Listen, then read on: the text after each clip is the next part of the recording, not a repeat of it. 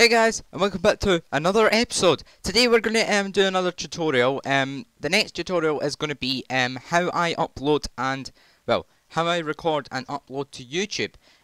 So the processes that I go through when doing a YouTube video include recording, or they go through like this: recording, editing, rendering. No, wait a minute. No, it goes. Scrap that. Recording, rendering, uploading, descripting stuff, like putting the description in, putting the title in, doing tags, doing thumbnails, using Photoshop. I'll show you that in a sec. And then I'll do the editing if I have to. Now, today I'm just going to take you through like a 10 to 15 minute video. I'm showing you how I upload to YouTube. So today, the first thing I do is when I upload to YouTube, I use a software called Open Broadcaster Software, OBS for short. I use the new one, OBS Studio. You can also get OBS Classic. I don't know why you would do that. It's like getting I was gonna say it's like getting Coca-Cola Classic instead of Diet Coke, but that doesn't make sense, does it? It's just so. What I'm going to do today is I'm going to show you all my settings so you guys can copy them.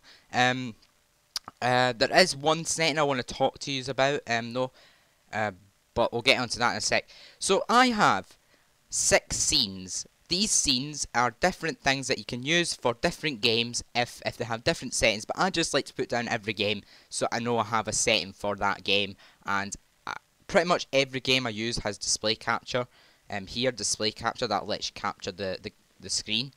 But some games, like My Summer Car, can require game capture. That's why it's black, because I've not got the game open. If I was to load up My Summer Car just now, I'll let that load, because I'm not open Steam yet. I'll let that load in a sec.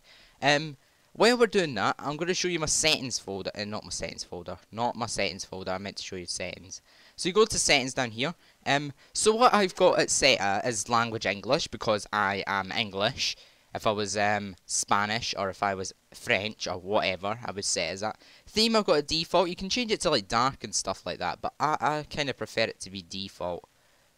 I mean, I'm not really too bothered about it, because I can use it anyway. Automatic check for updates. Nothing here. All of this is unchecked. So yeah, let me quickly show you this. So if you were to go to My Summer Car, and if I just cancel that just now, it shows My Summer Car. But if I would see there how it says it's got My Summer Car, but nothing else, and it's not showing the background of like my desktop of what I'm doing just now. So I could go to a browser, get up a guide when I'm building My Summer Car. If you watch the My Summer Car series, you'll know what I mean. But you can also do other things while you're not. So you can keep the game open, which viewers can see, but you can go on other things when they for yourself privately, if that makes sense. What I've got down here, so yeah, that's all that. I can just close that just now.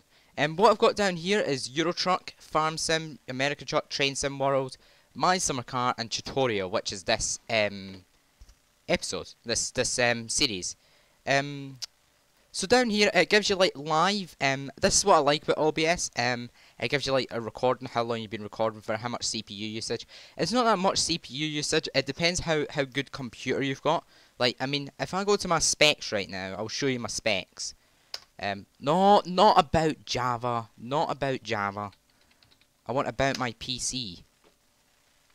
So you see here how I've got like an 88K quad core processor. It's not the best, but it'll do 8 gig of RAM, 64-bit operating system as usual. But if I've also got a GTX 1050 graphics card, if you don't know, so it's quite good. Close that. This here is the mixer, so you can set different volumes and stuff. It's a really good software. This is awesome. So I've got the desktop at minus 25 decibels, because if I put it down to here, the game audio will go above my mic, and you'll hardly be able to hear me. I think there was like 1 or 2 videos last week that had a little bit loud audio in the game and not loud enough in the mic. So I've got it pretty close to the right setting. I think I need to put it back this way a little bit. Also, you have the option to go to studio mode, so you can do like transitions, cutaways and stuff like that if you want to pause the video, this is the good thing about what OBS lets you do. I'm not sure about like Bandicam and XSplit and stuff. I know Shadowplay doesn't have this, but it allows you to cut away. So you can just press like Alt C. I've got it set as Alt C, Alt and C on the keyboard. So if I want to cut away and you guys not see it, then I can cut away. Like for example, if I'm doing like a field on farming sim, or if I don't know, what else would it be? I don't know, something like my summer car driving to the shop maybe. So I've got lots of settings for OBS. It's just I'll cycle through them. I'm not going to go through all of them. Stream, I don't stream at all. My internet's too rubbish to stream. Output, I don't stream, so I don't touch these settings whatsoever. It's only really the recording settings I touch. I've got on 10,000 bitrate. I've got on CBR. Guys, if you guys know any settings that I put wrong here, let me know in the comment section, because if you guys watch this series, then it can improve the mic audio or the video quality or whatever. Obviously, I'm not going to put on like 20,000 bitrate, because that's going to take two times longer. Audio, again, you can just pause it if you want to see it. I'll leave it on for another couple of seconds if you want to pause the video. Video, I've got this set as video output is currently active. Please turn off any outputs. Yeah, because I'm recording a video, that's why. Base canvas resolution, so this is what I'm using just now, so what I'm recording what I'm looking into right now, which is 1920 to 1080, which is my monitor. Output scale, so that's what it outputs to, the video outputs to. It's 1920 by 1080, so 1080p again. By cubic, 16 samples, and FPS, dead FPS. Hotkeys, I've got some hotkeys. I'm pretty certain you can. I don't need to go through this. I'm pretty certain you know what it is. Now, where was it? Where was it? The one that had. That's so annoying.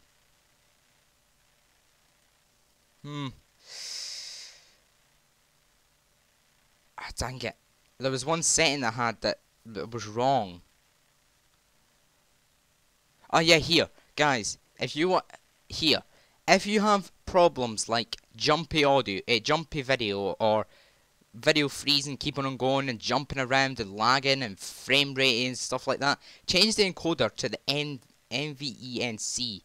That's what I had to do. Just change the encoder every time to see if you can do it. That's what I had to do.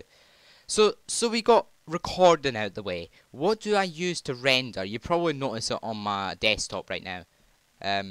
What do I use to render? I use something called Handbrake. Now Handbrake is this renderer, probably the best renderer out there, if for free anyway. I do everything for free apart from Photoshop. So I recorded a video earlier on today. Was it this one? Was it that one? This one. So I recorded this video today, a 22-second video. Everything seems fine. You have to check here to make sure it's at 1080, 0 all the way. Otherwise you get this little black line in between your videos and stuff. It's really strange. You don't have to change any filters. Video, you can change stuff if you like. You can change this to 60 FPS, whatever. Audio, now guys, if you don't change the codec to MP3 and the bitrate to 192, you're going to get this very, very weird audio in your videos. Like, you're going to get this weird noise in between. It's really, really strange. So I'm just going to call this tutorial test. Tutorial test. And what you do here is you start encoding it. This should take no long. So what we're doing while we're waiting for that to encode, I'm going to show you that video, just so you know what it is. I'll probably embarrass myself to death. 10, 9, 8, 7, 6, 5, 4, 3, 2, 1, 0. This is just a test recording. This is just a test recording. I don't know why I'm acting like a cheerleader. I have no idea why I'm doing this. Why am I making this video again? Oh yeah, for tutorial. Ah, right. So there you go, that's the video I just rendered. Now, it's finished now, 22 seconds, that was quite fast. Obviously, a real video, like, normally my videos lie between 25 and 45 minutes long, sometimes a bit longer, sometimes a bit shorter, depending. Like, this video will be a bit shorter. So that's what I've done. I've just rendered that video. This puts your CPU to between 95 and 100%, so you pretty much won't be able to do anything else, close to anything else. If you've got a fast PC like mine, lol, you can probably play another game at the same time. So what we're going to do now that that's rendered, if you go to your documents, if I just go documents here, I can go to videos, and you'll see here it has tutorial test, so that should be rendered. If you look at our old video, now what does rendering do, I hear you ask? It scales, it pushes down the pixels or something, it pushes down something in the video to make it a little bit less, I would say a little bit less on the memory side, so it uploads to YouTube faster. So before it was 26.9 megabytes, and now it is 1.91 megabytes. Now guys, that is like 24 times faster roughly. Can you imagine if you were to upload that to YouTube, how long that would take? Well, it would take you like 5 minutes with that video. Probably 2 minutes with that video. But I mean, like a normal video. My normal videos do not go 24 times less memory. The more the video, the less times it renders down. So the less it renders down pretty much. So maybe a 30 minutes video I'll render down 2/3 of the way down. But like maybe an hour video I'll go like maybe 3/5. So it's a bit smaller each time, if you know what I mean. As you go up, that probably made no sense. So the final thing I do, the final thing I do is I go to YouTube and I will upload. And I will select files to upload. And I will go to that video that I had, which was the tutorial test. I will start uploading that. This will take no time, because it's my internet's actually quite fast. I'll show you my speed test just now. I want to know my speed test. I want to know what my speed test is. I'll show you guys what it is. Oh no, it's speedtest.net, not speedtest.com. Duh. Go. I want to show you guys my speed, because I want you to know, get an understanding of how fast that takes.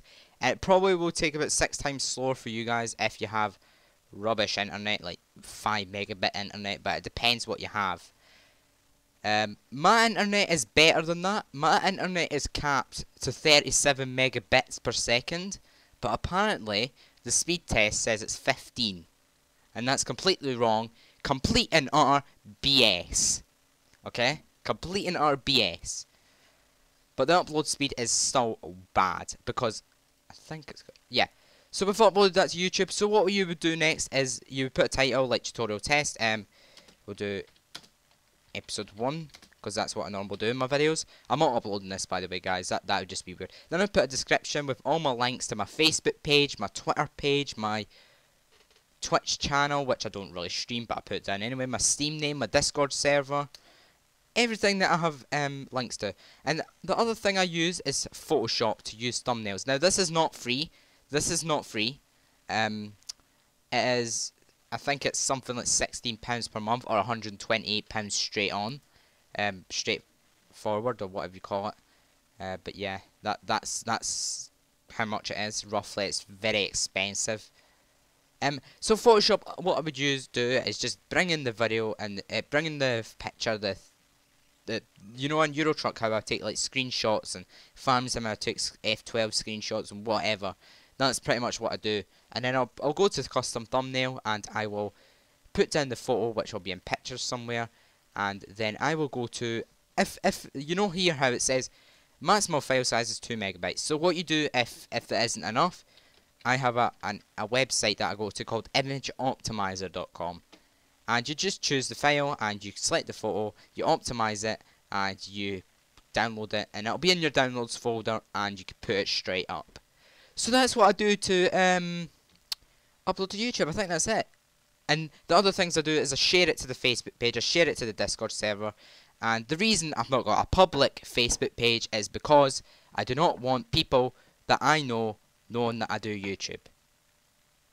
Well, I do want people that I know doing YouTube, but I don't want to go to school saying, "Oh, you done this video, you done that video, you done this video, you done that video." It's not really ideal, to be honest. But yeah, that's. I hope you guys enjoyed this video. I really hope that you did. I really hope you got something out of it. I really hope that you got some of my OBS settings, render settings, my how I upload to YouTube. Oh yeah, one thing I never done is one thing I never said. No, I don't want the weather. Thank you. No, stop it. Stop. No, I do not want the weather. One thing I didn't do is I didn't show you what's the word I'm looking for? What's the word I'm looking for? The editing, that's it. I never showed you the edit. I never told you how I done editing. So what I do is, if a video is at the start, it's got some of my desktop in it, which it used to done, and I just used to upload it straight away. But nowadays, I will cut it out, like cut the front of the video out, and then at the end of the video, if it's still got some of that, I'll cut that out. And that's pretty much what I do. And if I have to, I will do shaky videos. If the videos are shaky, then I will re-upload it. I do not fix it by YouTube, I just re-upload it. Because YouTube is probably weird. YouTube's really weird in a way. Now guys, if you don't know already, the ad thing, the reason I don't put monetization on is because I do not have, I'm not 18 yet, and I do not have, I don't need money. I've got enough money. Plus, I'm sure you guys know, some of you probably know, that the boycott, a few months back, is it now? Or 6 months ago, something like that. YouTube released two things called YouTube.com. So your normal YouTube channel, your normal YouTube thing, your normal everyday YouTube thing, and also, why am I getting weird video recommended? See, this is what I hate about YouTube. They give you recommendations that I do not know why they do this. Like, I mean, seriously, YouTube, why have I got Big Bang Theory on my recommended? Why have I got I'm a Celebrity, Get Me Out of Here in May? It's so random. And the other thing I've got is youtube.com/gaming as well. When I get onto it. So yeah, that's pretty much the thing about what it is. Can I pause that, please? No, I do not want to go to PewDiePie's website. Thank you very much.